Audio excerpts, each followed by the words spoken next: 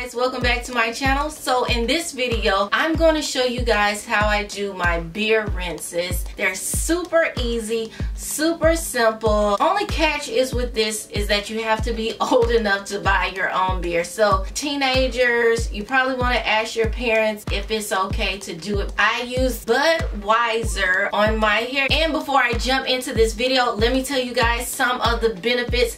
I promise it won't take that long. Beer is rich in proteins and vitamins. It has the ability to make your hair fuller, thicker, and it also softens your hair. Now, I'm pretty sure some of you guys are going to ask me if it will grow out your hair. Now, I don't think that it will grow out your hair. I have been researching hair growth with beer, so I'm pretty positive that it won't grow your hair out. Also, with this beard rinse, you want to do it once a month because it can become drying over time, so it can dry your hair out because it does have alcohol in it. So make sure you keep that in mind as well. So if you want your hair thicker and fuller, then stay tuned for the video. So in this clip, my hair is already shampooed and clean, and I'm just going to pour the beer right over my hair and on my scalp.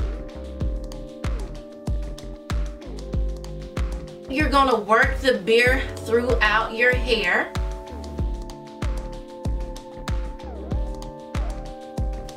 And then you're going to apply a plastic cap, and in this case I'm using a plastic cap, and I also use my hard candy bonnet, and I left it on for about 20 to 30 minutes.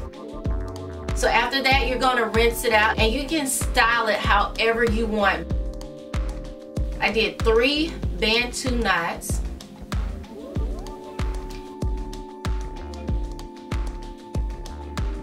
I took it down in the morning. As you guys can see, my hair looks really thick. It looks really healthy. It actually looks like a cloud because it has so much volume, you guys. I don't think I've ever had this much volume in my hair. So if you want your hair to be voluminous, thicker, definitely give it a try. Thank you guys so much for watching, and I'll talk to you in the next video. Peace.